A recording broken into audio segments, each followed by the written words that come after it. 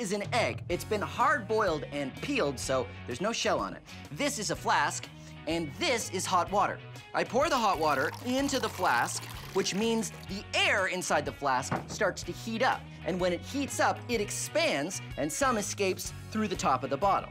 I pour the water out, and then I cap the flask with the egg. Now this expanded air is starting to cool again, which means it's lower pressure, which means the higher pressure on the outside of the flask pushes the egg in. Ha ha! Fun! And then, to get the egg out,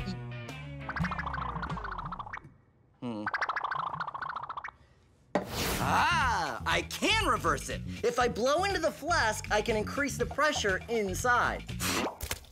Ah, science! And now let's max it out.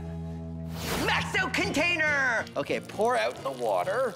Oh, careful, careful. And now, I put this water balloon on the top, and we'll just see what happens.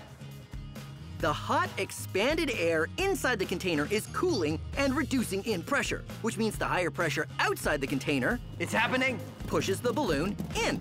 It's happening! Oh. Success! Maxed out!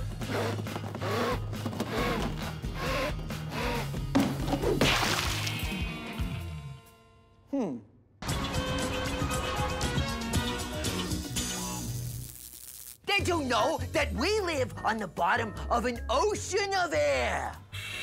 It's called the atmosphere. And compared to the Earth, it's really thin. I mean, it's about as thin as this. Huh?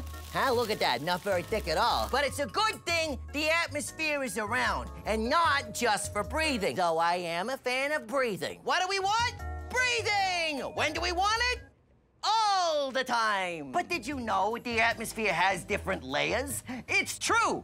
I will walk you through them. No, I mean, come on, you gotta come with me. I'm walking over to walk you through them. Okay, the troposphere. This is the layer where we are all existing right now, where all of our weather happens. There's a lot of air molecules in this layer.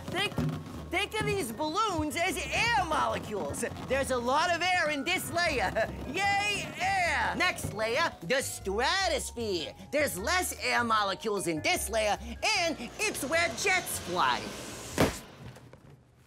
Next layer, the mesosphere. There's even fewer air molecules in here, and it's where meteors burn up and turn into shooting stars. Fire, fire, fire, fire!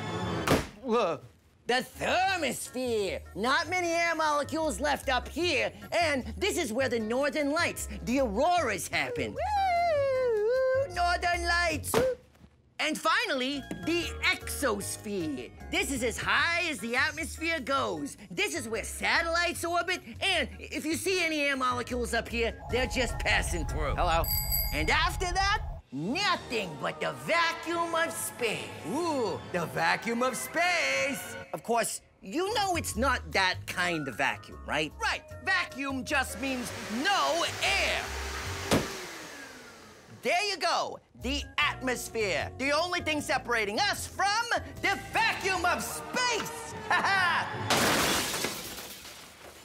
Roberta, the space vacuum got broken. I don't know.